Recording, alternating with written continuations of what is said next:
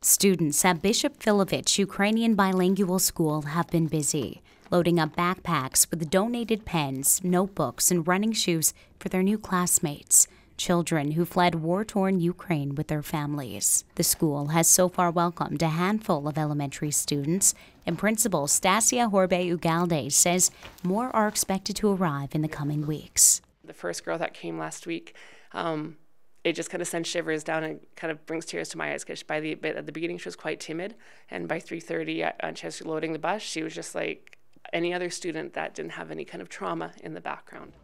Head caretaker Shannon Martin has watched as the kids transitioned into their new surroundings and says it's tugged at her heartstrings. 7 weeks ago, they were in their own school with their own friends, just living their life, and now they're here starting over again. Since Russia invaded Ukraine in February, the school has been very involved collecting cash donations and organizing any kind of humanitarian aid it can each week. Just a child herself, grade 8 student Katarina Tokarska has been helping with the fundraising. It's been pretty stressful, but we've all are trying to stay as optimistic as we can, and right now our goal is just to help as many people as we can. The city of Saskatoon and local business leaders are also pitching in, uniting behind an effort to buy and sell vital equipment and supplies to Saskatoon's sister city in Ukraine.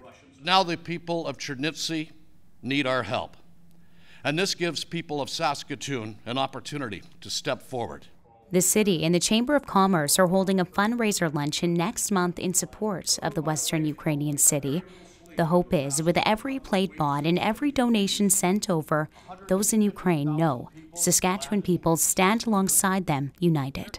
Jesse Anton, CBC News, Regina. In different sectors as well, and we've heard what some of our business leaders have been